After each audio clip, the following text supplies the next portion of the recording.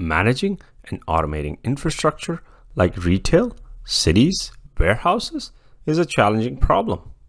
It often covers thousands of square feet of space and many camera views.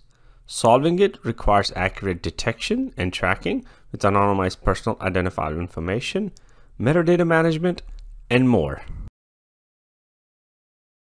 With the reference application for multi-camera tracking from Metropolis Microservices, we track and re-identify objects anonymously across cameras.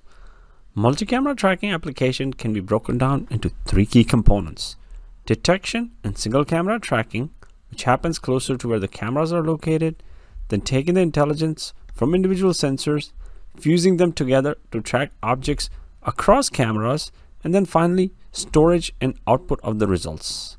Now, let's see this application in action. In this demo, we are tracking shoppers across 4 cameras in a simulated retail environment. This can be used for shopper analytics or can be used as the foundational blocks for building autonomous stores. As we focus on camera number 3, we can see shopper number 5 show up on cam 3 and momentarily on cam 4 with the same ID number. As he walks in the back aisle, we can see him transition from camera number 3 to camera number 2. Now if I zoom in to the floor plan view, I can see the trajectory of the person as he walks through the store. This can provide a lot of shopper insights to businesses. Now, let's look at a journey of another shopper. Here, we're tracking shopper number 9 as he navigates the aisles of the retail store.